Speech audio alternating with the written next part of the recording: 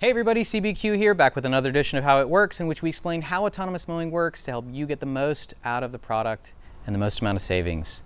Now today we're going to be talking about reloading previous mapped or previous job areas, however you want to call it. We're going to be talking about why that's hard, where we are in that process, and how it's going to be rolled out very, very soon. So first, a quick primer on how our product works. As of right now, we do allow reloading of the last map, but most of the time you will draw or mow the boundary of the area you'd like to stripe and set the mower off, and it'll finish that job for you. Right now, that's the 80-20 rule at work. It does plenty great for all of our customers in the field. Hey there. And we are actively working on reloading maps. There's two things that are hard about reloading maps. Now, currently we allow reloading of the last map. Now, how do we do that? There's a quick button you can press to reload the last map. If for some reason you did the same thing, or the mower turns off, or you went to lunch and came back, you can reload the last map. It cuts off right where it resumed, and it'll finish doing the job. Now that's pretty easy. The interface for that is easy.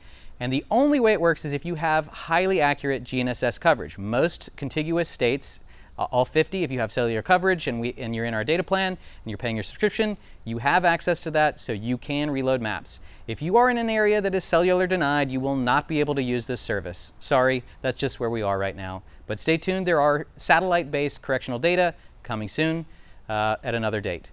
The second reason it's hard is that the interface to it is quite complex. One of the key tenets of Greenzie is to be a very easy-to-use system. We know how it is. You're out in the field, it's hot, you don't want to be pressing buttons or hunting and picking on a Google Maps some location. The interface to do it is quite hard. We are actively working with customers in the field to make sure that it is an easy interface.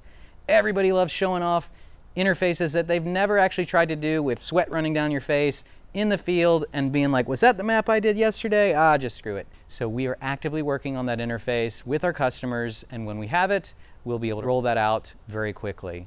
I did just want to tell, that's one of our most asked for and requested features. There are a number of reasons why it's safer, as of right now, to go around the boundary and not use a preloaded map. Part of it has to do with some of our customers' processes, such as the Take Two process, where you go around the boundary and you make sure that there's no obstacles or other types of obstructions that could damage the mower or other things around the area. So while we still continue to advocate for that, reloading maps will be coming out soon.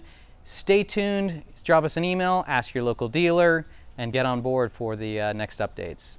All right, that's it for this episode. Let us know in the comments what you want to see. Thanks.